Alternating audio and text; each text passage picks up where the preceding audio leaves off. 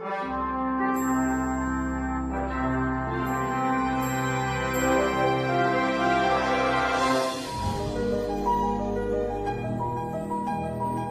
we're talking about the righteousness of God, we're talking about the ability to stand in God's presence without any sense of guilt or condemnation or inferiority. And when a person has sin consciousness, he or she are eager to involve themselves in religious activity. The tendency is that if I do enough work, I'll be all right with God. So sin consciousness destroys faith. And without faith, you cannot please God. When you make up your mind you're going to live by faith, you have just made up your mind to walk with God. Amen. And if you're going to walk with Him and fellowship with Him, you're going to have to hear Him. So you don't have any problem with faith. What you have a problem with is righteousness. You have a problem with fellowship. Because once righteousness and fellowship comes, faith flows. God wants to walk with you again, talk with you again, tell you things again, teach you again. You got to see this, because if you could hear God, one word from God can change your whole life. Hearing the voice of God. It is so key in this world today, because today you have a lot of deception that's going on, and you need to know God's voice. All right, here's what it says in Proverbs chapter 20 and verse 27.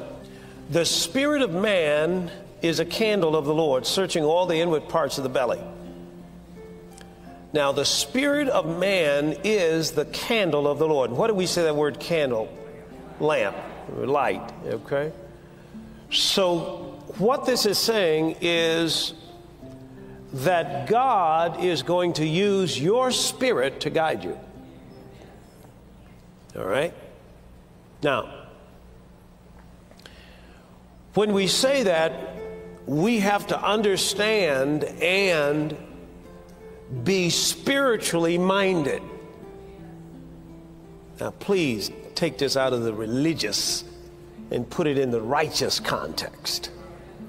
We have to be spiritually minded.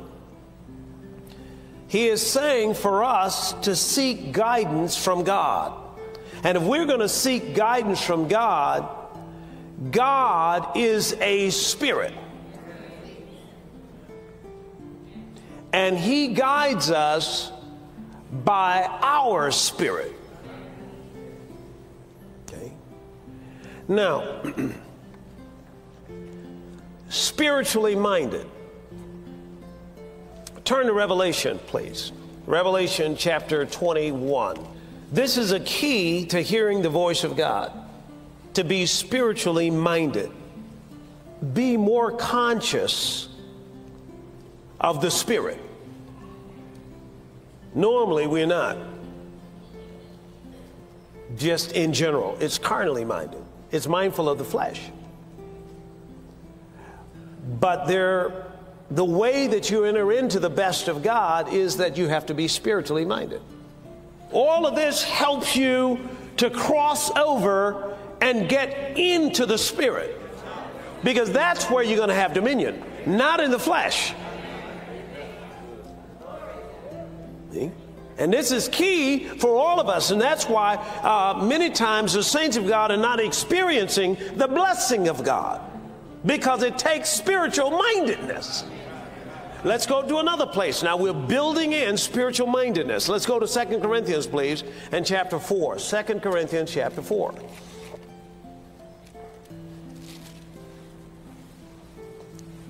Second Corinthians chapter 4.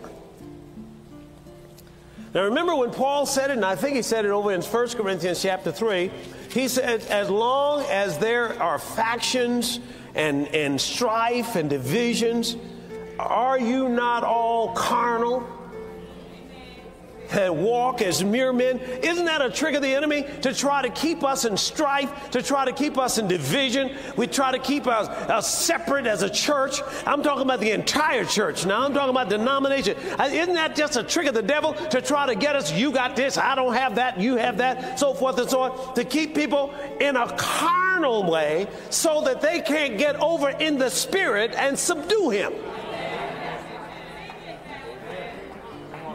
Keep them involved with issues. Majoring on the minors.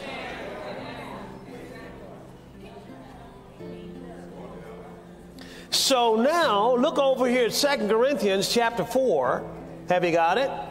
Verse 16. For which cause we faint not, but though our outward man does what? Perish, yet our, come on, inward man is renewed day by day. Now, isn't this interesting? An inward man. There's a man in there. Well, I'm a woman. It says there's a man in there.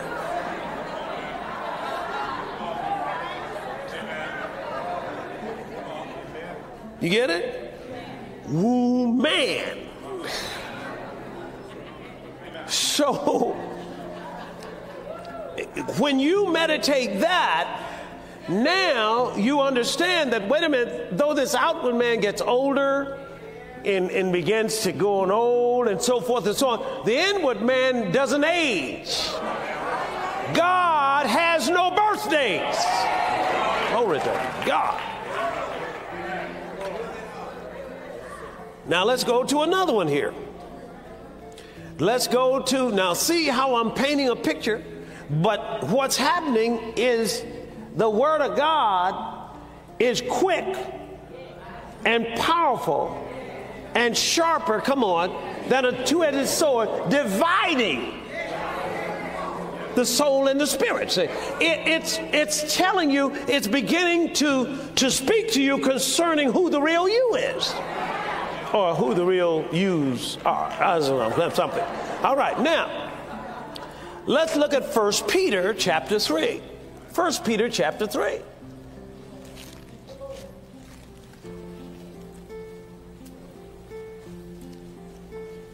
So the enemy does not want you to know who you are. He does not want you to have what is known as God inside mindedness. Glory to God. All right, look what it says in 1 Peter. Now you listen, I know this is simple. I know some of y'all, well, I know all of that. Well, listen, faith comes how? By hearing, not having heard. Look what it says in 1 Peter chapter 1, and look up at verse 3 and 4. Whose adorning, let it not be the outward adorning of the plaiting of the hair, wearing of gold, and putting on apparel, but let it be the who? Hidden man, where? Of the heart. So he calls the hidden man the heart. So we're saying that there is a person in there, and the person in your flesh is the real you. But there's an outward man that Paul refers to, but there's also an inner man. So what God wants us to be is he wants us to be conscious of the inner man. Because to be carnally minded is death. And when a carnally minded person cannot please God. So apparently now I'm feeding your spirit. Now, you know, your mind might be your intellect might be trying to grab hold of something. But sometimes when you talk in the spirit, the intellect has nothing to grab hold to. So you're just going to have to back off of that and say, I believe I've received. All right, let's keep going now. Let's go to 2 Corinthians chapter 5. 2 Corinthians chapter 5. Got it? Verse 17. You know the scripture? Why don't you say it with me? Therefore, if any man be in Christ, he is a new creature. Old things are passed away. Behold, all things are become new. Now that word creature there is, one translation says new being. That's a New Testament translation. Another translation says new person. That's a Phillips translation, new person altogether. Another translation says new creation. That's Connie Bear's translation. Another translation says new race. Now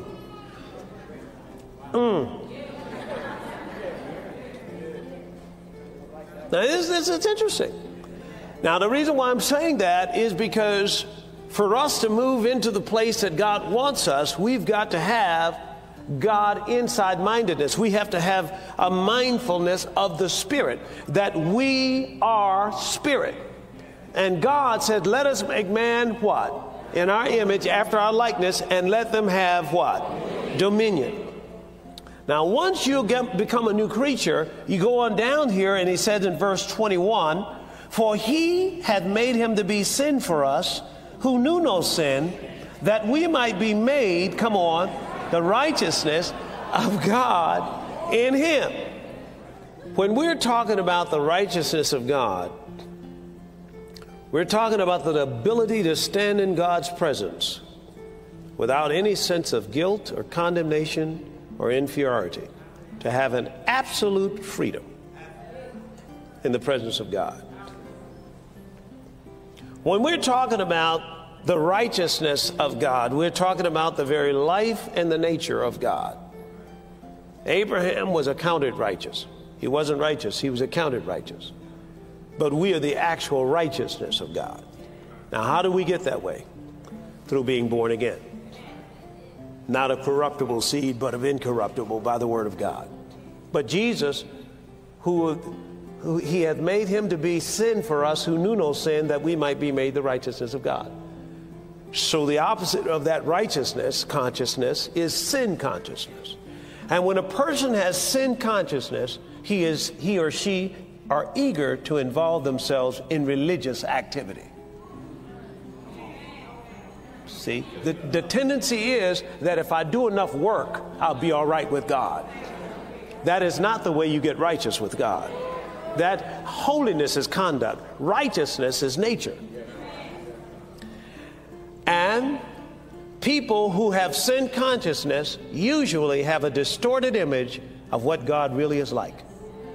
Now, when I say sin consciousness now, they have been born again, but they have not received the righteousness of God. They're still trying to be righteous in their own strength and in their own ability. I'm going to keep going now. The people who operate in sin consciousness always seem to suffer spiritual failures. They can't seem to get a prayer through, so they're going to ask somebody else to pray for them. I'm not talking about anybody. I'm only saying when God comes into your life, one thing we're going to do is we're going to grow you up. So where you had somebody else always praying for you, now you can pray for somebody else. Son consciousness, sin consciousness. Two opposites. To hear the voice of God, you need son consciousness. Now, in sin consciousness, you could hear it probably. But the tendency is, well, we don't have the channel that we have in son consciousness. Son consciousness says, I've got fellowship. What did I say fellowship is? Two fellows in a ship. That's it. Now, Jesus referred to God as who? Father. Jesus had no sense of inferiority.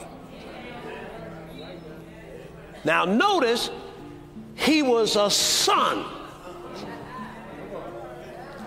And he was walking like sons ought to walk. He was demonstrating son. Jesus, the Son of the living God, came down to earth and became the Son of Man so that he could make you the Son of God.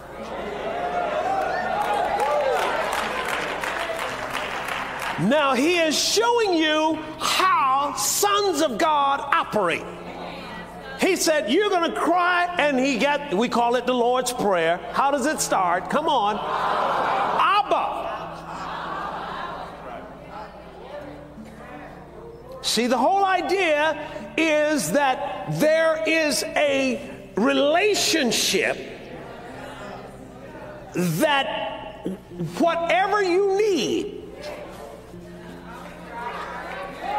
See, Father, Peter, Greek, provider, bread provider.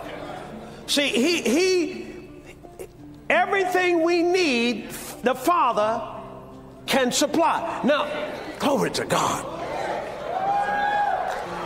You know Jesus was spiritually minded because he told them when they came and tried to take him one time, he said, don't you know that if I wanted to, I could call legions of angels? See, he was spiritually, come on, minded.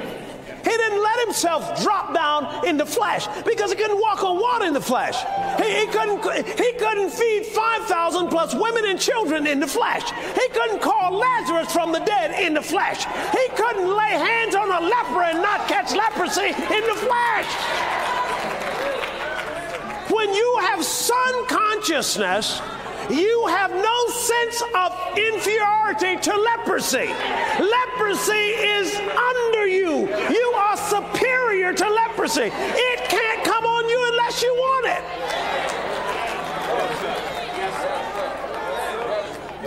Oh, you got to see this. This is the key. Righteousness is a message that has not been preached. It hasn't been preached. And it is the message. Because a lot of people are trying to preach faith without righteousness. You can't do that. The way I walk in the faith that I walk in is because I know I'm in God's class. And I'm telling you, there's a place that we can walk and talk with God again because He's restoring everything. Everything that was lost in the fall, God is bringing it back.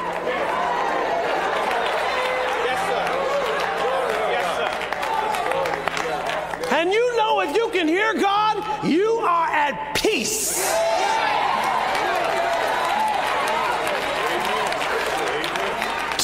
I know you have something there at Luke 15. You know yourself, all you want to do is hear God, don't you? You just want to know, God, what do I do? You know, where do I go? Where do I go? Ain't that a song, Kathy? All right. Praise the Lord. All right. If they're going to sing those songs in heaven. Where do I go when there's nobody else around? You know? Okay. Think they're going to be singing those in heaven, Kathy? No, okay, I don't think so either. That's what I'm talking about. We need to change these songs. All right, now. Okay, now let's go to Isaiah chapter 32. Now look at that. See, now what am I doing? I'm dividing your soul and your spirit. I'm letting you know that you're more than flesh. You're more than what you can see. You're more than what you've experienced.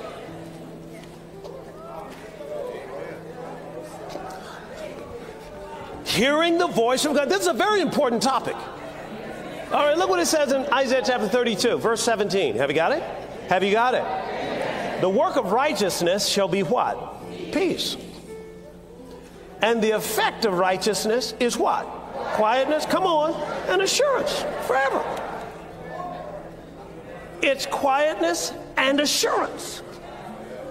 The effect of righteousness is what? Quietness and assurance. See, you start dealing with righteousness, I'm telling you, you open the doors to some things. I mean, the devil can't do a thing with you when you start dealing with righteousness. Because the thoughts of the righteous are what? They're right. Now, suppose you do sin. Come on, see. You have a what? Advocate, come on, with the Father. Who is that? Jesus. Now, did he go through what you're going through? Yeah, when he was on the earth, did he go through? Sure he did. So he can be touched with the feelings of our infirmity. But see, he's the chief shepherd. He's the one that stands before the high court of heaven. And when you do blow it, you have an advocate. Here's what he says. If you confess, come on, your sin. He is faithful and just, come on, to forgive you your sin and to cleanse you from all unrighteousness. Why? He doesn't want 1 ounce of unrighteousness in you, because all unrighteousness is sin. Not 1 ounce. Act like you never ever sinned in your life, and you will watch. You can hear God like that. You watch your prayers be answered. You cast out demons. They'll come out before you even finish your sentence. Yes, sir. Yes, sir. Yes, sir. Faith just goes sky high. The thing that bogs our faith is sin consciousness. I want you to be spiritually minded. But if you're minded of the flesh, then you'll revisit those things. And every time you rehearse it, you weaken your spirit. So this is a confidence that we have in him, that if we ask anything according to his will, he hears us. So all we have to do is ask, come on, according to his will. Where's the will? Where's the will? Okay? It's the last will and testament. It's what Jesus left for us. If you ask anything according to his will, he's going to hear you. Now, how do you know that? Because he said it. You got confidence. And if we know that he hears us, whatever we ask, we know that we have the petition we desired of him. Now, righteousness says I don't have to feel it. Unrighteousness is always looking to feel something. Did y'all feel that? No. Some of the greatest prayers I've had answered, you didn't feel a thing.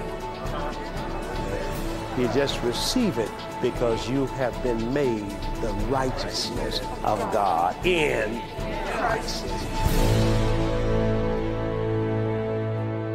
Well, today is offering day on the broadcast, and we give you, the viewing audience, and our partners and friends and those who are being blessed by the ministry, an opportunity to sow a seed. Now, we, of course, take what you've given us, and we support the broadcast and pay for television, all the things that we do. But what I'm saying to you is that it's good soil. It's soil where the word is coming forth, and the Bible talks about 4 types of soil. One was hard soil. When the word is sown, because the ground is so hard, the birds just come and take it away.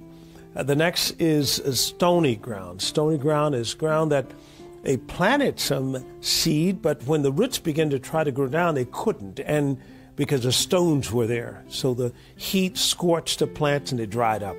The next was thorny ground. This is ground that soil has thorns in it, and as the plants tried to grow, the thorns choked it out. But the last was good soil. And in that good soil, Jesus said it'll come forth 30, 60, 100-fold. Now that means that whatever is being sown can come back multiplied. This is God's way of meeting the needs of his people. Somebody might be looking at me and say, well, I'm on fixed income. Unfix it. You can do that. God can make it so that government or that pension, whatever it is, it's not your source. Your source, it's God. And he says that you do give, it'll be given back to you, good measure, pressed down, shaken together, running over, men shall give into your bosom. You see, we've got to come off of that notion that our job is our source, or some people are our source, or this government is our source. No, the government of the kingdom is our source. God himself wants to be our source. Now, he says this over in Galatians chapter 6 and verse 7. He says, be not deceived. Now, God is not mocked. For whatsoever man sows, that shall he also reap. You see, God guarantees us a harvest from our seed. Now, look at me. We've been using it ever since I got here. I don't know whether you know the story or not, but we came here with $200. Look at what God has done. Sowing and reaping, sowing and reaping, sowing and reaping. So it is not just a promise, it's a covenant. It's God's promise and covenant to you that's saying when you do sow a seed, he then is obligated to measure that back to you. Good measure, pressed down, shaken together, and running over. Now, You're trying to make God do something he doesn't want to do? No. God is the one that came up with the system. He is the one that wants to support his people, so his people don't have to look to anybody else for support. How would you like your family, your wife, your husband, somebody to look to some other family for their support? Not God. You're going to be supported by him, and he's going to take care of you in style. Praise God. So as you sow your seed, get it ready, or just get in mind what you'd like to sow. And we encourage you to sow and expect a miracle. Expect something to happen. You might be sowing it for some debt relief, or might be sowing it for a friend that needs to come into the kingdom, or might be sowing it for some sickness or disease needs to be healed. But put something in mind. Expect a miracle. Praise God. Let's pray together. Father, we come before you in the name of Jesus, and we do thank you for all of our listening audience and those that are sowing seed into this ministry.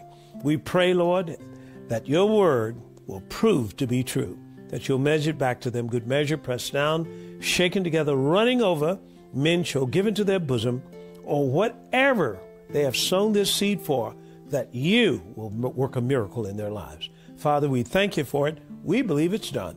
In Jesus' name, amen. Well, praise God. Thank you so much for your support of the ministry. Thank you for your prayers. We love you. And until next time, Bill Winston saying, keep walking by faith. When we're talking about the righteousness of God, we're talking about the ability to stand in God's presence without any sense of guilt or condemnation or inferiority. And when a person has sin consciousness, he or she are eager to involve themselves in religious activity. The tendency is that if I do enough work, I'll be all right with God. So sin consciousness destroys faith. And without faith, you cannot please God. When you make up your mind you're going to live by faith, you have just made up your mind to walk with God. Amen. And if you're going to walk with him and fellowship with him, you're going to have to hear him. See, you don't have any problem with faith. What you have a problem with is righteousness. You have a problem with fellowship. Because once righteousness and fellowship comes, faith flows. God wants to walk with you again, talk with you again, tell you things again, teach you again. You got to see this, because if you could hear God, one word from God can change your whole life. One word from God can change your whole life when you develop your spirit to hear God's voice in Pastor Winston's powerful 4-disc teaching series, Hearing the Voice of God. To order this dynamic teaching on CD or MP3, on DVD or MP4, contact us online at billwinston.org. You can also call us at 1-800-711-9327. The Believer's Walk of Faith is paid for by Bill Winston Ministries partners and viewers. Now remember, you need faith to get to your destiny. So don't forget to subscribe and click on the notification bell so that you don't miss any of our videos. This is Bill Winston. I love you, and keep walking by faith. Walking by faith. Walking by faith. Walking by faith.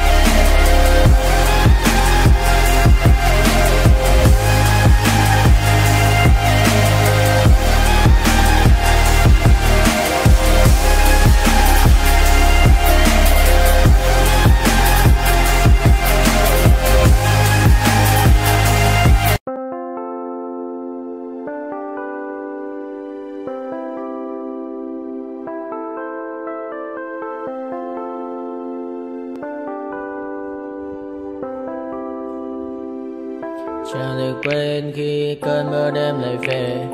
Em đã quên lời thề và ta như đông chìm sâu. Không cần mơ em anh nhận màu. Em chỉ cần mơ nó bye bye. Chỉ còn là những cơn mưa vô giá cho bên mơ em không mơ anh. Anh một đêm mơ chỉ cần bên em không được cần nhớ và chỉ có em không muốn nhớ và người ta bên nhau như ngã tớ. Muốn em phải say em chỉ có mấy em ở đây và anh như muốn chết đi nhưng không muốn em mơ mày. Tình yêu làm cho ta đau đầu không em như nằm hâm mộ. Anh như đêm mong cầu và mưa bên em ngủ sầu. Chắc có mà mai em mơ chỉ có bên em nhưng là khó mơ. Mà đang dài em muốn bên ai anh không mong gì hơn chỉ mong em sẽ ở đây ôm anh thật gần. Anh chỉ mong đôi ta được có nhau mà đừng em đâu anh có em muốn em bên ai có em ta sẽ trao nhau môi hôn thật sâu ôm anh. I know you told your friend you're not okay, and tell me what's wrong and why you never said you felt that way. And guess you're trying to stay strong and fake a smile until I look away. But I've known you too long, it hurts to watch your blue eyes fade to gray as you fade away. As you fade away.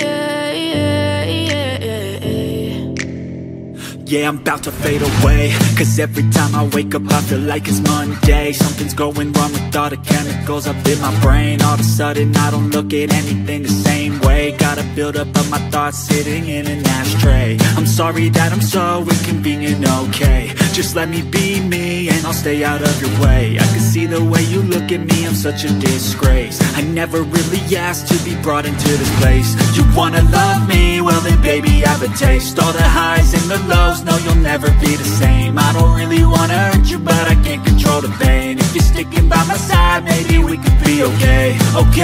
Okay, maybe you could be the change I need today. I promise that I've never felt this way. I really hope that you will choose to stay through all the pain. I know you told your friend you're not okay, and tell me what's wrong and why you never said you felt that way. And guess you're trying to stay strong and fake a smile until I look away. But I've known you too long, it hurts.